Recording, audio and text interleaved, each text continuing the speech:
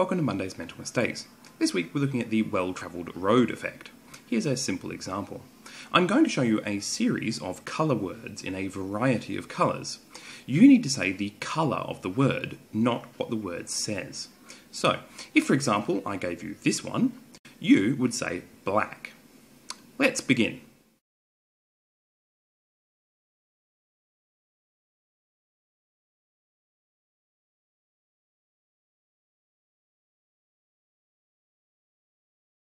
Okay, now let's do something different. This time, you need to say what the word says, not what colour it is. So, if for example I gave you this one again, you would say white. Let's begin.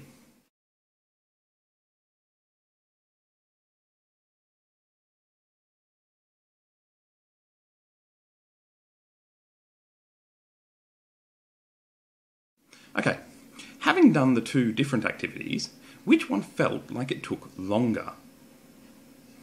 If you felt like the first activity took longer, then congratulations. You suffer from the well-travelled road effect, like the rest of us.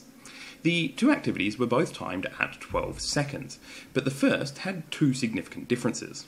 It was the first of the two, and so it was more novel. Also, the second was much easier, and so required less mental effort. That is, the second activity, reading words, is a far more routine task than the first, and routine tasks tend to feel quicker. This perception that routine tasks take less time than novel tasks is the well-travelled road effect. The well-travelled road effect is the tendency to underestimate the duration of routine activities. That is, tasks that we do often seem like they go more quickly. The well-travelled road effect makes us more likely to experience normal activities as going quickly. At the same time, we're unlikely to have the same experience of novel activities. The principal way to counter the well-travelled road effect is to time activities if accurate estimates are needed. Another technique that can reduce the effect is to determine before the activity that you're going to estimate its duration.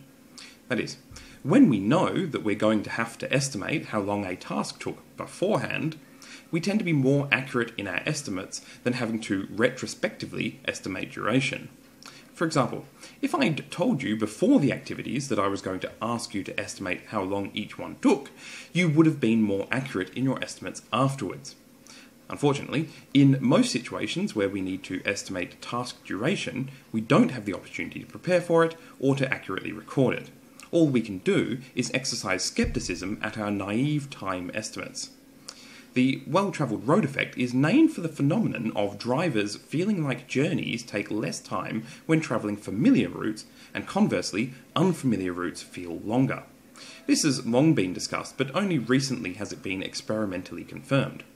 One consequence of this is that drivers are unlikely to switch to an unfamiliar route unless it is substantially quicker, as the familiar route will feel faster than it actually is.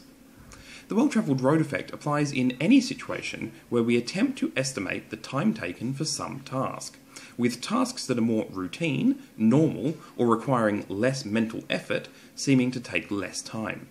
This means that it's not always the most familiar activity that will seem quicker if the alternate activity requires much less thinking.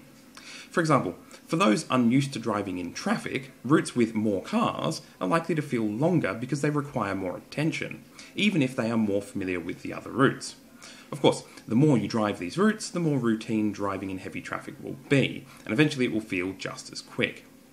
The well-travelled road effect also applies to our perception of time passing in life in general. It's long been noted that as we get older, time seems to pass faster and faster. One explanation is that we encounter less new experiences as we age, since we have more experience and we settle into routines. So while a young child may have a novel experience every day, and a teenager once a week, someone in their 30s may only have a similarly novel experience once a year, and a retiree once a decade. The well-travelled road effect rests on our main method of estimating how long something took.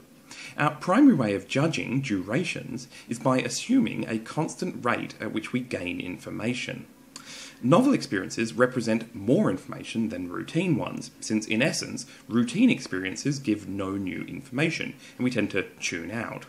So novel experiences give us more information, which we assume is coming in at the same rate as the far less information in a routine event. Therefore, we conclude that novel experiences had to have taken longer to fit all that information in. And while this may have once been a reasonable rule of thumb, it is frequently inaccurate. In conclusion, the well-travelled road effect is our tendency to underestimate the duration for routine tasks. Until next week, may your mental mistakes be minor.